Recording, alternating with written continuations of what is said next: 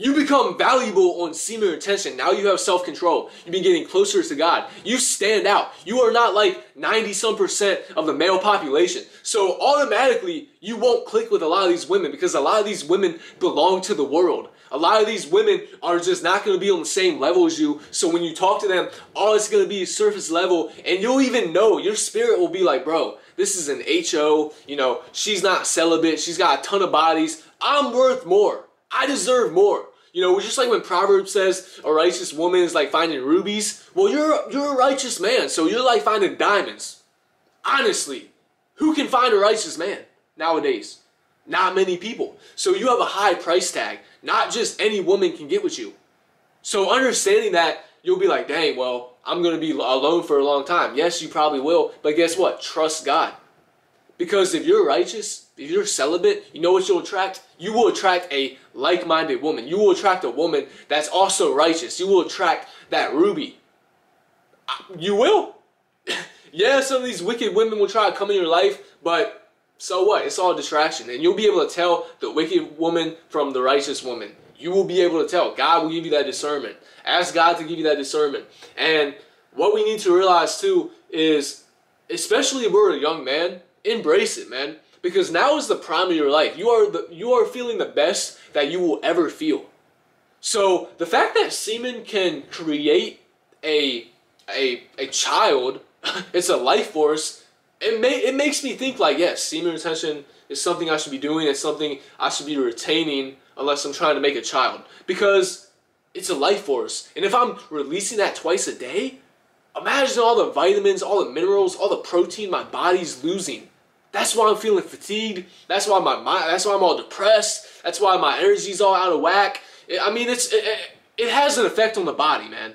It has an effect on the body, you know, mental, physical, spiritual health. So it's something we gotta be retaining, man. If we don't have a wife, we should not be releasing. Point blank period, man. I don't care. I don't care about the excuses y'all come up with. You should not be having sex outside of marriage. You shouldn't be releasing at all. Unless you have a wife, you should not be releasing at all. And even if you have a wife, bro, I would still probably be retaining to an extent. I would probably go on seasons of retaining, and my wife would just have to understand that. Because as a man, we got to switch things up. We got to do what's best for ourselves. So you become valuable in the sense that, like, not many men are like you. Many men are just giving into their flesh, just like a lot of women. So a lot of these women you just don't even want to mess with. Because they don't get it, man. They belong to the world. They don't get the level that you're on. They don't understand it. They don't understand the sacrifice. And I was watching a video, actually, and the dude was talking about how when we release, when we have an O, you know, when we have orgasm, the nervous system is like greatly affected. And he was saying how with women, yes, they don't release, but they have more intense, you know, O's than us. And it lasts longer, and they can have many. So, like, if a woman's having multiple O's in a session, like many, like it's destroying her body because of the effect that it has on the nervous system and being more intense than the males and lasting longer. So I was just like, dang, bro, they got me thinking, like, we shouldn't be abusing this stuff. Like, many of us are abusing doing this. You know, we're not like, we're taking what God's giving us and following what the devil did, what the devil's like twisted on. You know how the devil loves to like twist God's like good things and make them bad? That's kind of what we're doing with this. Like, we're making God's act, you know, act of love into something bad and abusing it. And it has consequences. So, yes, we become valuable. Yes, we need to just continue retaining, man. We need it's a lifestyle, man. It's a lifestyle. You begin to feel good. You begin to feel more confident. Now, yes, I've noticed with myself having more testosterone, I'm much more competitive. I'm much more angry sometimes. I have a tough time, like, controlling my competitiveness and my anger oftentimes. And sometimes I'll see people and I want to fight them, man. I need to pray about it. I need to stop, you know, thinking like that. It's a process. It's something new. It's something I'm experiencing for the first time, being on semen retention 49 days now. It's just how it is. It's all a new experience. But understand that every good thing has a bad thing, and that's one of the bad things I'm experiencing.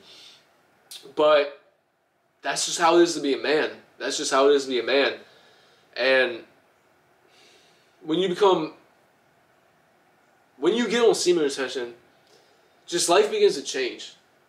You begin to think differently. You begin to act differently. And it's a confidence that cannot be faked. It's like all these red pill guys, oh, you know, get a Rolex, get a chain, get a nice car, get a penthouse, you'll become confident. Okay, that's fake confidence. The confidence I got from semen retention is just legit, man. I don't gotta be having all these fancy clothes on. I don't gotta be having all this stuff. And I feel good. I feel like myself. I feel confident. I feel like the man God made me to be. So I'm valuable, man. I'm valuable, and I can't just get with any woman, man. I can't. And you also can't. Just remain patient. Keep praying to God about it. Have faith in God. Continue to be obedient to God. Develop a relationship. Spread the gospel. And make an impact. That's what we got to be doing as men. We got to make an impact. Because men build societies. Men build basically all these buildings that we see. Men fight the wars. Okay? You're a valuable dude. Now, women are valuable too. Don't get me wrong on that. Women are valuable too. But this is a man talk right now. Okay, this is a man talk. Men are kings. Like, come on, bro. Men fight. Men build. Men create. Men conquer. Men do all these things. So begin to unlock that potential. Don't just sit inside and play video games. Accomplish something. Get something done. Use this energy. Use feeling amazing to do something worthwhile, man. That's going to make a positive change in society. You're valuable. Stop looking at all these women on social media posting their bodies off and just probably got 5, 10, 15, 20 bodies. Stop doing that, man. They ain't the one. God's going to send you the one. Now look.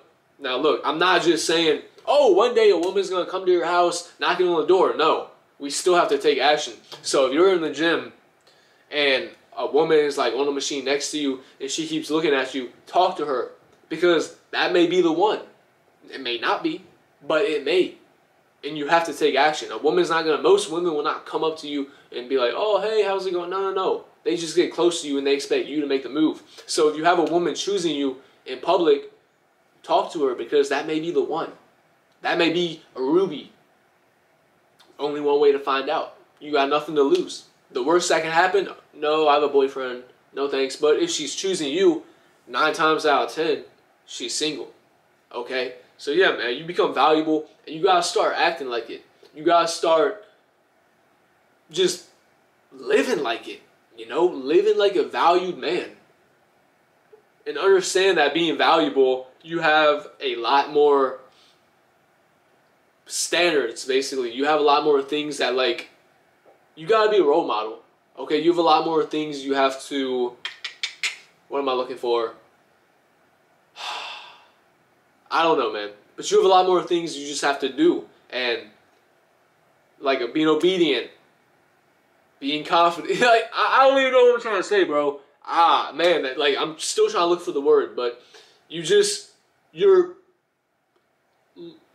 a high standard to follow, basically. You have a code, a rule. That's what you have to follow. You know, just like being a policeman, you have a code you have to follow. You have ethics you have to follow. So just like being a value man on semen retention, you have to stay humble.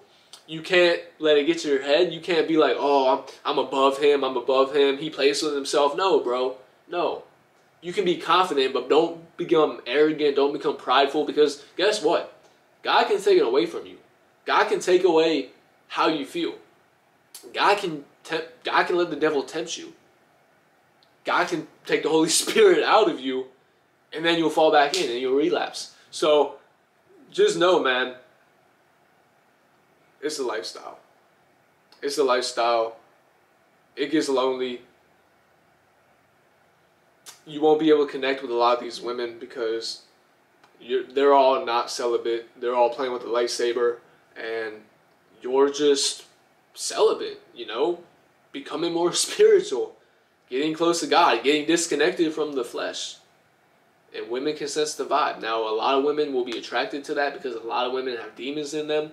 A lot of women have, you know, are a vessel for demons to jump in and out of. I mean, they slept with 5, 10, 15, 20 guys, at least. So, the demons want to take that light. They want to take that energy. They want to suck you dry, honestly. That's what they want to do. So if a woman comes into your life, just ask God, give you discernment, and let you know if she's sent from him or not. Like, comment what you want to see next. I'll see you next time.